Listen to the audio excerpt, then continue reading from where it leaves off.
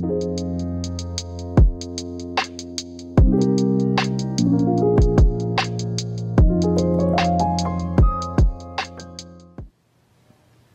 everybody, welcome back to The Pressing Matters. I'm Scott. Thank you for tuning in. Thank you for your support. I've been away for almost a month and I'm so glad to be back. I have so much to talk about and we're going to start today with The Look of Love, Diana Krall.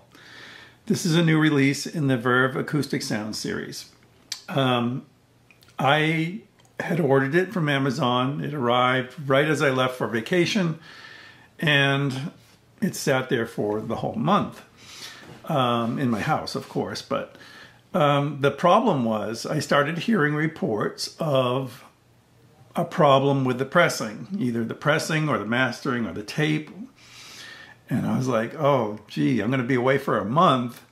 I need to be back in time for the return window or have someone else return it for me if there's a problem. So today I'm going to let you know what I found about these reports and if it affected my copy. But first, let's talk about gorgeous. I don't usually use the term gorgeous to describe albums. I try to get into a little more detail than that. But, look at her. She's gorgeous on this cover. This is a gorgeous photograph. This is a gorgeous gatefold.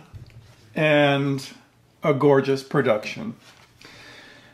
It really is a beautiful, beautiful record.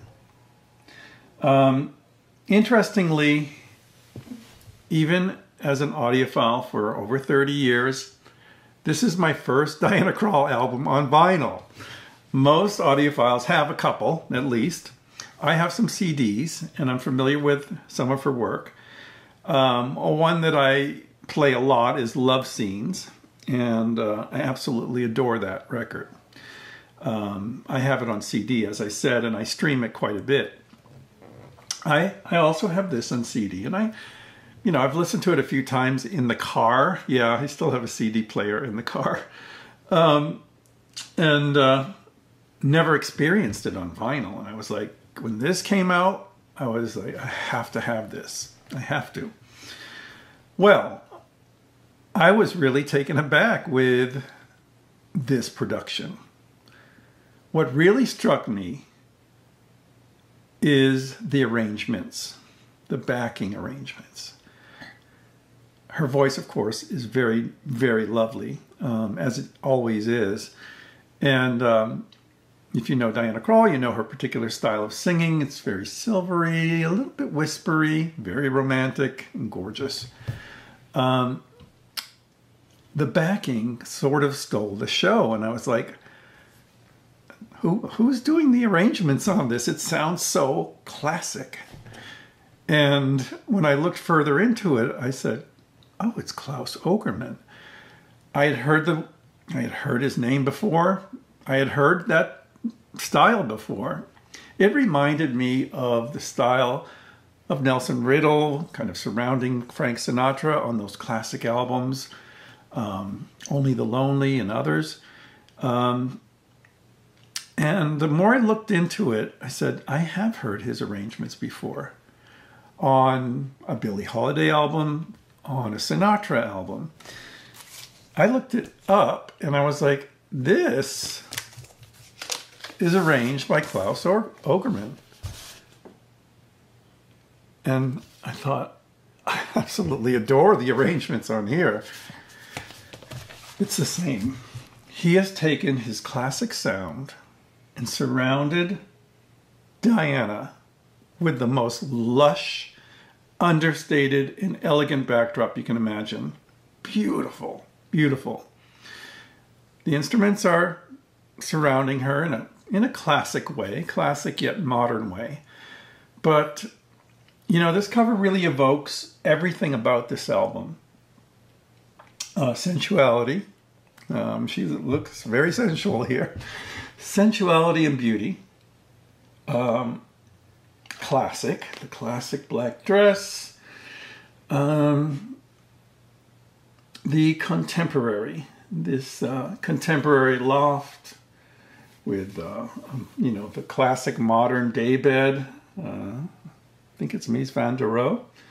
And it just evokes everything about this.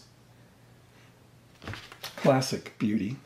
Classic beauty, classic sound, with a modern edge, and interpretations which I really like. I think the song selection is beautiful. It's Wonderful is, of course, by Gershwin. Love Letters is on here. I Remember You. Her rendition of this is beautiful, and so is Klaus's arrangements around her. Cry Me a River. It's really hard to top some of the other versions, but she does a great job making that her own as well. Bésame Mucho, very, very sexy and sensual, lovely. The Night We Called It a Day, Dancing in the Dark is beautiful. I Get Along Without You Very Well. The Look of Love is really hard to top. Dusty Springfield, of course, but she does a great job with it. It's very, very good. And the last track is Maybe You'll Be There. Now, as I played through this, excuse me, I played the first album. It sounds lovely, beautiful, just as I've described. The sound, the pressing, the mastering, everything sounded as it should. When I got to side C, my heart dropped because all the reports I read on Discogs were true. There is a problem somewhere in the production of this record. It's sort of a zipping sound, and a spittiness on the cymbals that's very pronounced. It's not just a hot mastering, it's something else. I can't believe that, I think it's Bernie Grundman did this one, Bernie or Chad would let this pass unnoticed, at least not with a disclaimer. So I don't think it's in the tape. I think the test pressings were fine and were approved, and that there's something going on beyond this. So perhaps a faulty stamper, some pressing problems. There are a few reports of people that don't have the issue at all. Hopefully they're listening closely, but really you don't have to listen closely. It happens on, but as I said, mostly on side C. The Night We Called It a Day, the beginning of Dancing in the Dark, and there's a little bit on the fourth side as well. So there are good ones out there, apparently, but if you're going to order this, and you can order it from my store to get it through Amazon, you'll have a 30-day window to return it if there's an issue. I am returning mine. Now, what they said to me was, you know, usually when you return to Amazon, they say, would you like a replacement? Would you like a refund?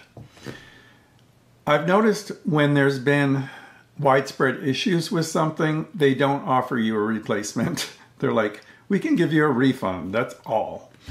And that's what happened. There's an extra question now too. Usually you say the item was defective, and then there was a second question that came up, and I wasn't quite sure how to answer to get the response that I wanted. But I just answered honestly. It said, is the item open and has it been used? And I said, yes, of course. So they didn't let me order another copy, which really is fine because I think this is affecting at least the whole run of copies that my Amazon has.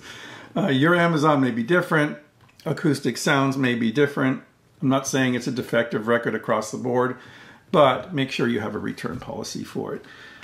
It's a shame. A gorgeous, gorgeous record. Hopefully the issue will be resolved at some point, and I will reorder it because I absolutely loved what I heard. So thank you so much for watching. Until next time, I'm Scott for The Pressing Matters. Have a great day.